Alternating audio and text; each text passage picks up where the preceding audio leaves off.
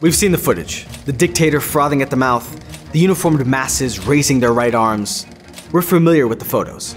The ghettos, the boxcars, the refugees with their 1,000-yard stares. And we know where the story ends, in death camps, in crematoria, with bodies stacked unbearably high. But what was the catalyst that took Germany from a democracy to a genocidal dictatorship? When did the Nazis realize that they could get away with genocide?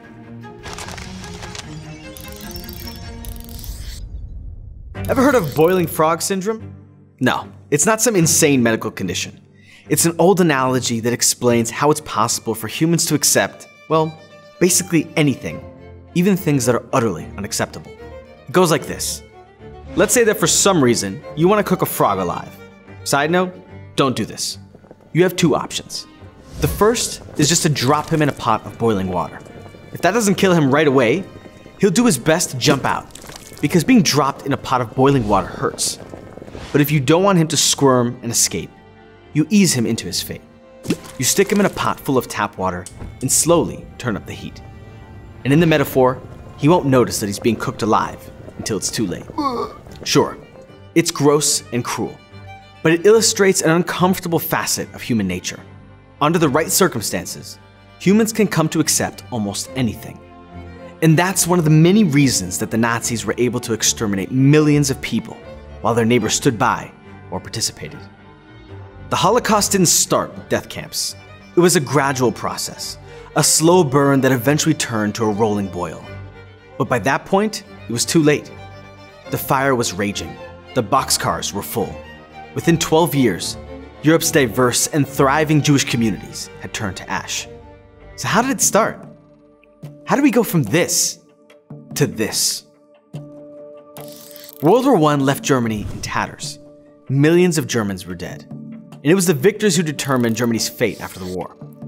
Germany didn't exactly want to sign a treaty that demanded it reduce its military, give up territory, and pay other countries for the cost of the war.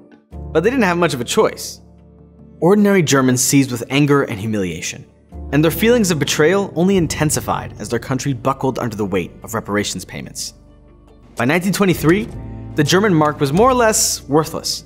Seriously, the government was printing billion-mark notes, and they weren't enough to buy a cup of coffee. People were desperate and demoralized and angry. How could their leaders have stabbed them in the back like this? How could this have been allowed to happen? The Nazis provided German society with a perfect scapegoat. Jews have lived in Germany for over 1,500 years. Some of those years were good, most were not. But by World War I, Jews were German citizens, many of whom served their country proudly during the war. Though some of Germany's Jews were quite religious, a significant percentage were fully secular and integrated into German society. Still, they maintained a Jewish identity, a marker of their difference. And when things are bad, being different is dangerous. By 1923, the Nazis were ready to seize their moment. The government of Germany, though, was definitely not ready to cede its power, and the Nazis' attempted coup failed miserably. Hitler was charged with treason and sentenced to 5 years in prison. And that should have been the end of it, right? But Hitler didn't exactly suffer in prison. In fact, he used this time to write a 720-page book outlining his life story and his vision for Germany. He called it Mein Kampf. And by the time he left prison, having served less than 9 months of his 5-year sentence, he was ready for a career in politics. See, the coup had convinced him that violence wasn't the answer. If he wanted real power, he'd have to get it legally. But the Nazi Party got less than 3% of the vote in the 1928 parliamentary elections. And again, that should have been that, if not for the stock market crash of 1929. The Great Depression erased whatever progress Germany had been able to scratch out in the years after World War I. And as people grew impoverished and disillusioned once again, Nazi ideas started taking off. In the elections of 1932, the Nazis managed to garner 37% of the vote. It wasn't enough to make Hitler the president of Germany, but it was enough for the current president to start getting worried. So instead of ignoring the Nazis, President Hindenburg took his advisor's very bad suggestion to heart. Keep your enemies close, they told him, like second in command close. And that's how Hitler became the Chancellor of Germany, effectively making him the head of the German government. But if President Hindenburg had hoped to control Hitler, he was in for a rude awakening. In his first month as Chancellor, Hitler convinced the president to suspend individual rights and due process. Overnight, the German government gave itself the power to round up political dissidents, censor newspapers, overthrow state governments, and outlaw political organizations it didn't like. Ordinary Germans, whether Jewish or not, could no longer rely on freedom of speech or assembly. And they could no longer trust the media, which was now another arm of the state. But Hitler wasn't going to stop there. By March of 1933, he'd built a concentration camp to house his political opponents. And then, he began the systematic process of stripping Jews of their rights. First, he organized an anti-Jewish boycott. Then, he forbade Jews from holding civil service positions or practicing law. He was crafty though.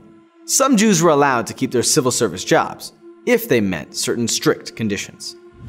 Then came the quotas. Soon, Jews could no longer make up more than 5% of any public school or university. Those who were allowed to stay were forced to endure the grotesque new Nazi curriculum. Remember, all of this was legal. Protest, on the other hand, grew increasingly dangerous. And what was there to protest, really? After all, some Jews could still do their jobs and attend public schools. This was a temporary measure for security, right? But remember the frog in the boiling water. Follow-up laws targeted the so-called undesirables of society, the mentally or physically disabled, so-called criminals, a category that included non-violent or low-level offenders, and even alcoholics.